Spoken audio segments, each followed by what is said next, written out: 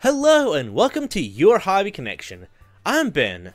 Today we're going to be talking all about 2023, what we're going to be doing in 2024, and we're all going to be doing it while we play a game called Railroader, which just came out in mid-December.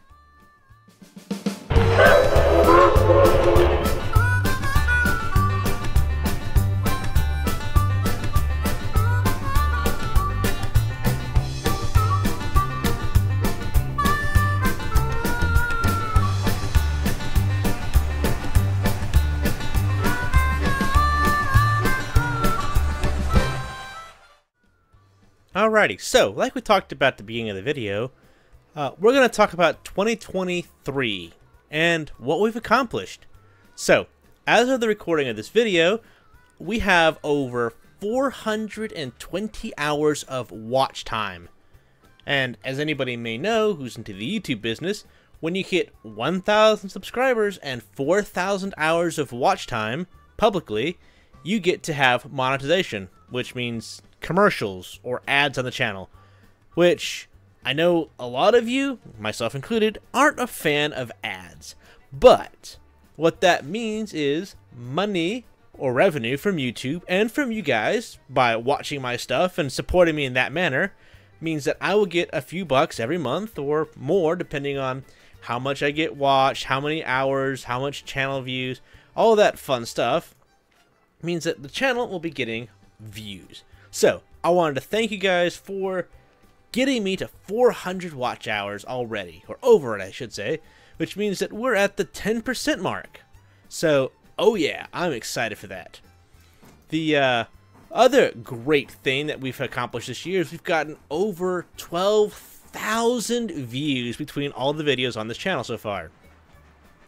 That is amazing. I was not expecting such an amazing success. I noticed that a lot of you guys have gravitated towards my, I will call them in real life videos of the Durango and Silverton and the Coombers and Toltec. Well, I haven't posted the Coombers and Toltec videos just yet, but I think the biggest video of 2023 so far was the DNRGW or the Durango and Silverton narrow gauge locomotive number 493 getting shut down for the foreseeable future, possibly 2 years or so, as they continue a vigorous maintenance plan for her. Which I congratulate and I applaud the Durango and Silverton Railroad for, one, not only bringing her back, but for keeping her up and maintaining her. So as I've talked to some of the guys out there on the Durango and Silverton, they love the locomotive. They can't wait for it to come back into service because, man, they love that extra 1,000 pounds of tractive effort. It's a beautiful engine to run, they said. They love it. So that was one of the biggest videos. Some of the videos that were unique and in their own niche was my O-scale track cleaning videos. Granted, I know a lot of you guys, were not that big of a fan of it because to be fair, it was a very niche video. I mean, how many people are buying used railroad tracks that need some help and some TLC? Not many, obviously.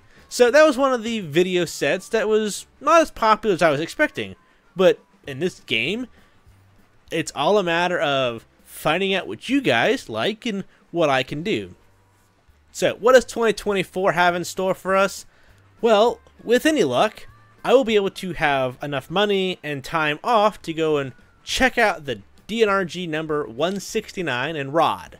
Gonna go get an update on how that thing's doing and how everybody's enjoying the railroad up there. Hopefully, there's some progress being made. I know that from the rumors that I've heard, there is some progress. What that progress is, it's TBD and it's on the down low. I can't say too much about it, but it is having some things in progress. So with any luck, we will hear more about that as the year progresses. And I'm hopeful that I'll be the channel that gets to break that news and share that information with you guys. So that's one thing. I would love to go back to the DNRG 169 and completely reshoot the video of the locomotive and of the B1 car. I know I've gotten some criticisms on how the video is shot and how it looked and all the turning and twisting of the camera.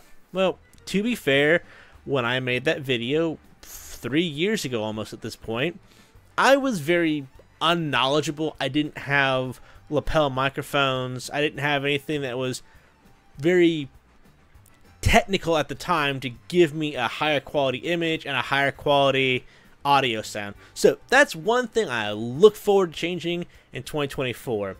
I'd also like to go and get some special events on the Durango and Silverton and the Cumbres and Toltec. But there again, it all comes down to money.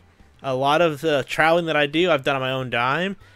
It's a one-day drive from my place to Durango or Chama, and it's a one-day back home. So, I mean, I'm looking at, if I want to do all these things, it's going to take me a week. So I'd have to leave on a Friday night or a Saturday morning, and I wouldn't be back home until the following Sunday. So it's a whole week off for me to do all this stuff. So I kind of need to plan it all out, and hotels are, man, when you get to Durango, they are ridiculous. And Farmington, New Mexico, and Pagosa Springs are not much better, unfortunately. So, like I said, that's 2024's plan for that area, for the Colorado narrow gauge railroads. I'd also like to go visit the Colorado Railroad Museum in Golden, Colorado. That's another thing. Maybe if I get lucky, I get to see Hyce, and if he's up for it and he's willing, maybe get a little interview out of him. Don't know. It's a possibility. So there's the Colorado Golden Railroad Museum that I'd like to do this year as well. There's the Georgetown Loop Railroad, which would be another cool one that I would like to try to do. That might be part of the narrow gauge circuit that I attempt next year, or 2024-wise. As far as locally, I know that I am working with the Southern Pacific 794 group to try to get an interview and a progress report on how that locomotive is doing. I know that I've heard that they've got a lot of great things planned for 2024 in terms of locomotives and railcar acquisitions, and even expanding the San Antonio Heritage Railway Museum, or Railroad Museum. So there are some pretty cool things going on in that area in San Antonio, which I look forward to covering as well. So those are just two aspects. The other one that I'd like to cover for 2024 is more of my railroad. I have been on a bit of a buying spree, as it were, with my my railroad stuff. So I'm looking forward to introducing that. I do have a couple of switch videos, some of the new switches that I've acquired, you know, going through a quick review of what they have, what they look like, and all of that informative and wonderful stuff, as well as a switch cleaning video on how to, you know, clean up the rails and try to clean up some of the roadbed that got painted on. So I have a couple of those videos coming out. I do have some additional videos that are filmed earlier in I should say in late 2023, like late November, early December time frame I've recorded, and I'm going to start putting those out in January and February as well. Today was supposed to be the day I was going to release the final part of the Durango and Silverton, switching the doubleheader out with the Silverton Y. But I decided to hold off on that just for now, and we'll put it up in January for y'all's wonderful viewing pleasure. I noticed that you guys have been enjoying that quite a bit. This next video coming up for that is going to be on the longer side. I'm trying my best to bring it down to a very enjoyable time frame, but come to find out, it's a very labor-intensive process to do what we see them do, which is to turn the train around on the Y. And because it's such a long train, they have to do some locomotive jockeying. So we get to see all that, and it's about a 25-minute video as it stands. So I'm not sure if I'm going to try to break that up into two parts or to one big one and some narration in between. So it's one of those things. It's kind of a work in progress for 2024. I'm working on doing some new things, logo-wise, introduction video-wise, which I'm hopeful that I can get out by mid to late 2024. It really just depends on a lot of different factors. Probably the biggest one of which will be well, time and who I'm hiring to get that stuff done. Because, ironically enough, people want to get paid. And I kind of need to figure out my brand for the channel. And I love y'all's suggestions. I love y'all's thoughts and input. So, you know, I greatly appreciate it. I do plan on doing an actual video review on Railroader here at some point. I have had several awesome different games. One's been Railroad Online, and this one's been Railroader, that are railroad based and themed. I know that a lot of people may not be into the railroad simulation games and stuff like that. So it would just be a general overview and a grand plan or a grand observation on the part of the game.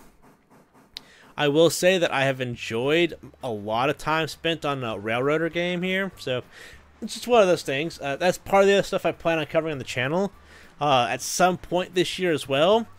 I would love to do what's called an outside railroad. Not leave it out there permanently, because that's just not in the cards right now. But I'm working on getting a space where I can set it up for like a couple of days, 3 or 4 days, and just lay it down on some wood or lay it down out in the yard and then cover it up with tarps and blankets and things like that, just to try to keep the morning dew off it in the near future. And do a couple of videos of the trains running around outside. And I've seen some amazing layout plans that I can possibly create, but I need to figure out how much track I have, how much switches I need, and then try to build it. I mean, like I said, I have the opportunity for a really big yard that I could use. So that's kind of one of the things I'm looking forward to doing this year, is setting that kind of stuff up. Hopefully that'll be something that you guys will enjoy, and it'll be a cool experience with me setting it up and running the trains around out there. But so that's kind of a general idea of my plans for 2024. Now, a little bit more background about who I am. Well, as you guys know, I'm Ben. I did work for the Durango and Soto Narrow Gauge Railroad in 2014. In 2015, I worked for the Main Line and a big Class 1 railroad. For those of you guys who know me personally, you know which railroad that was. I worked maintenance of way there for, oh my goodness, like 7 years, something like that. I got tired of the maintenance of way life, being gone 5-6 days a week, home on literally show up Friday night, Saturday morning, and then drive back out Sunday morning, Sunday afternoon. That was a really hard thing, to never be home and always on the move. So I kind of got away from that. I went home, got a different job, working for a family business. So that's been fun. It's been cool. Lets me have more flexibility with my schedule. But working for a smaller company and organization has had some drawbacks, financially speaking, because I cut my salary in about half, maybe 2/3. So it's not like I have a lot of extra playroom with finances currently, which is where some of the stuff for 2024 is going to get on the, can I do this? Is it something that I can do viably without hurting myself too much financially? So, like I said, in the future when the channel takes off and we get those views and we get the advertisement dollars, if you don't mind, just sitting through them for a little bit, kind of give me some interactions, I'd greatly appreciate it. I don't want or require or demand or ask for money. It's just one of those things that it does help make the world turn, and it does help this channel grow. And I mean, this past year I spent, probably almost $2,000 between recording equipment, lighting equipment, besides trains and other fun things. So, just believe it or not, it's expensive for this hobby as well. You all should probably know that. If you have any train hobbies of your own, you've seen how much things are, and while we love them to death, sometimes our wallets just don't love us back. So, that being said, I got into the railroading stuff and model trains when I was a little kid. As a matter of fact, somewhere I have a photo of myself when I was like 1.5 years, 2 years old, being held in my dad's hands as I'm seeing a steam locomotive. Well, I'm not seeing it. My dad's holding me, and he's next to the locomotive drivers. And it was the Challenger that showed up in our town in 1992, 1991, somewhere in that time frame. It came in. So I mean, it's quite an amazing experience. It really is. I have enjoyed it thoroughly. So railroading and trains in general have been quite the amazing thing to experience. My first railroad narrow gauge experience was 2008, 2012, somewhere in that time frame, I went and I rode the Durango and Soto Narrow Gauge Railroad with a troop of Boy Scouts doing a hiking event, which, man, that is my first experience with narrow gauge, and ironically enough, that's where I got my first real railroading job, was on the narrow gauge. So go figure. Round robin, all that fun stuff. So yeah, love that. Always loved trains. My first train set was a Lionel Safari set. I know I said Lionel twice, but it was called the Lionel Safari. And it was just a simple, basic, I don't remember if it's an oval. I think it was just a circle track. And it was the old school, no backwards, just forwards, one gondola, flat car, I believe, and a caboose. I mean, it was super basic, super simple. It came with a CD-ROM, or a CD disc, and it had it where you could get into this thing, you could print stuff out, and you could build your own safari adventure. It was quite an interesting little thing. So, I mean, it was a pretty cool experience back there, and so, like I said, I've grown up with trains. My next set was the Pennsylvania Flyer set, which I've actually talked about in this last video that I produced. So, I've had a great time.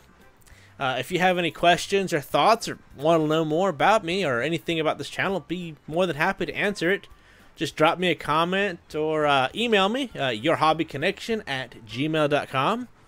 If you want to do interviews, if you want to be part of the channel and just chat or anything like that, just let me know. Give me a hit me up. Be able to talk and have fun. So, thank you guys, and I hope you guys enjoy this video.